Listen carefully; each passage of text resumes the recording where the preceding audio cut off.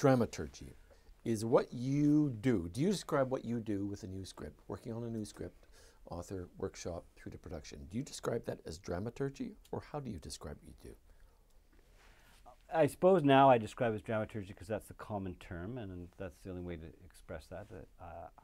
To me, dramaturgy came in the 90s as really a term, or late 80s, and but prior to that, it was just directing and developing a play, I guess. But in the more formal world came dramaturgy. I don't know really how dramaturgy is really different from directing, except the person's not a director, so it's more pertinent to dramaturgists than it is to me. As a director, it seems like a whole experience, you know. At some point in a new play, at whatever point I enter in, it becomes a dramaturgical or play development process of creating a play. And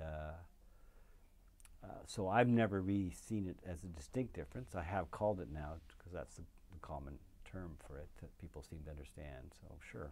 Is a play a story? Is a story a play? To me, and I'll go back to that the play is dialogue that creates a story, but the story is the action between the people. And so it's really a story of action, and allows, therefore, the director, the designers, an action, time and space, and the actors to participate in creating the action. So ultimately the play, the words give you the basis to create the action, and that may be, the action being a physicalization of the words, a donning of a costume of the words, sitting in a chair versus standing, creating environments, creating pictures, creating blocking, creating props, whatever. All those things participate in the creation of the action, and the words are the first step into creating that action. Is the story in an Alice Munro story the same as a story in a play?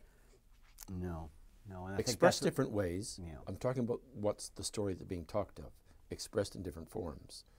Are they different? Well, I suppose they're not different, and I think Alice Munro is a very complex writer. So nothing is simple in her plays, and if they are simple, it's because that's the point.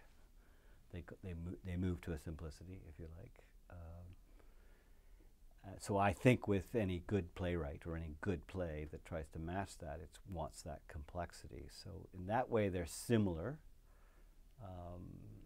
That way, they often, I think Alice Munro is a short story writer, a novelist that's, tries to examine the inside of human beings and tries to examine the contradiction in their behavior. And I think, again, contradiction is what we're all looking at in good theater. I think Shakespeare is a series of contradictions, contradiction after contradiction. I was just doing a session this morning with actors, and I was just saying it's thesis, antithesis, thesis, antithesis.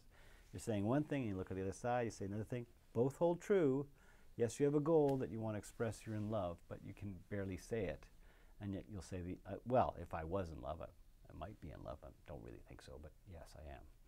Right? So you can actually say all those four things in one sentence in trying to say you're in love, but you can't actually say it.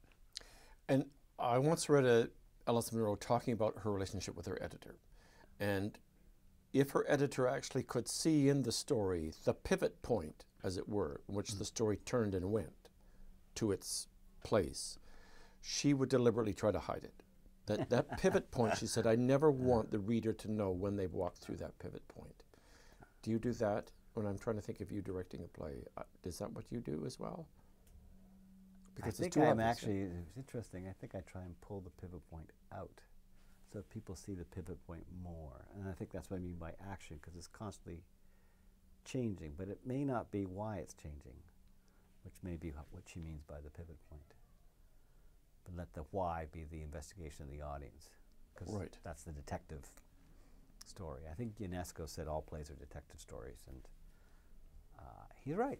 Hamlet's a detective story, Oedipus is a detective story, and it's all detecting something about the human condition or the investigation of the human condition and human behavior. So Sometimes it's on the simple level, like a murder mystery, and sometimes it's Hamlet.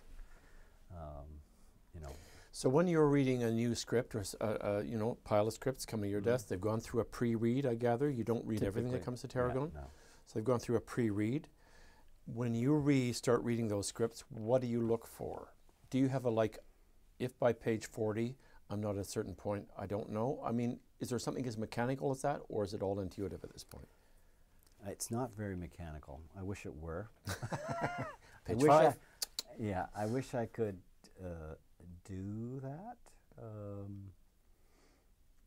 And sadly, it's more intuitive, so I have to experience more of the play before I say yes or no to it or whatever. I do need to be surprised. I need to think of something I hadn't thought of before. Sometimes I'm surprised by something that I've forgotten that comes back again, and I do need to be surprised. And so, I'm just going to repeat that. So I do need to be surprised. Sometimes I'm surprised by something I've forgotten, and I don't know why I've forgotten it, but the writing reminds me of something that surprises me, that this is back again in the zeitgeist or in the thinking. Sometimes it's a surprise of form. You know, when we worked on Glenn and there was 4 Glens playing 1 Glen, that was a form surprise, right? And for a while, that play in its dramaturgical process was going to be a little more biographical, a little bit more realism, real scenes interacting, Glenn at the deli, Glenn at a concert, and as David took it further and further away from that, and in a way for me the surprise was, oh, these 4 people can talk to each other, and you know that the illogical thing, right? You can always imagine the character you play, the Puritan, looking back in his past because he knows everything, which is his problem. So he looks back in his past, and he has to go back in his past to reinvestigate where he's going to go in the future.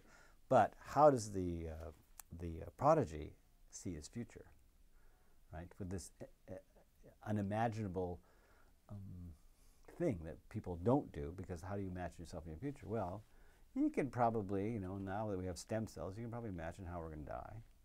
If it doesn't, not by an accident, you can imagine you're going to have this illness and that illness, and you can predict the future. You can look into your own lives. You can look into your parents and go, gee, my dad had a bad knee. I have a bad knee. Funny how my knee went bad. I shouldn't have run for 20 years. I should have walked.